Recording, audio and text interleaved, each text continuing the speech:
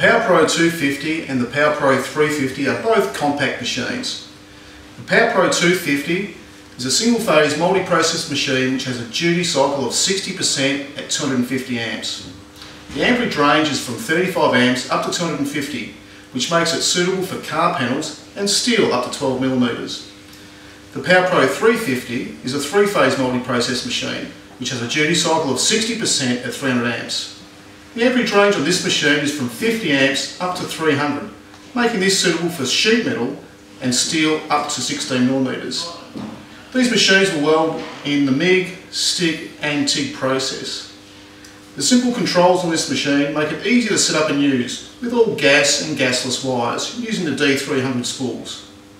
The wire feed system in the PowerPro series are a 4-roll feed system which will feed the wire smooth and consistent. These machines come complete with a 4-metre gun, lead set, gas hose and a regulator. There's also an optional spool gun facility which will allow you to fit the optional spool gun, which makes it easy when you're welding aluminium. Now we're going to go through the control panel on the PowerPro 250, remembering the 350 is exactly the same. What we've got is the on-off switch. We have a process selection switch, so we've got the MIG process, or the stick or TIG process. In the TIG mode we've got a lift TIG switch as well. When we're in stick process, we adjust our welding current from this dial here. In the MIG process we've got voltage, wire feed speed, and we've also got inductance. Now the inductance will help smoothen out your welding arc. We've got a wire inch button which will help feed the new roll of wire through your gun.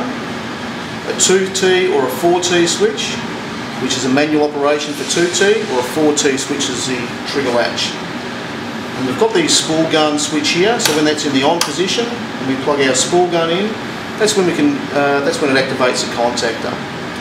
Here's the Euro block, and once we've done some welding we can actually see our amps and our volts.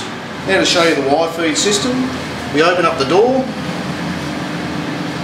which hinges up in the middle, which gives us great access to put in the new spool. We've got a 4-roll drive feed system, and this is where our polarity adjustment is.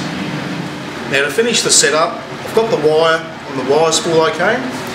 We connect the MIG gun.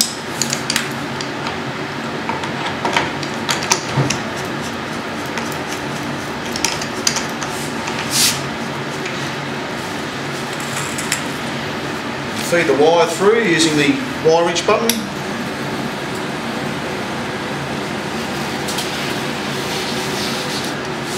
And then we connect the earth lead.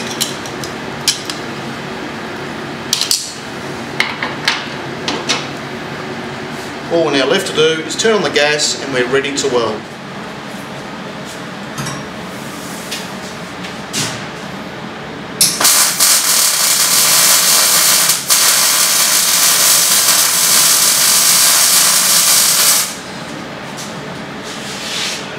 That is a very, very smooth welding output.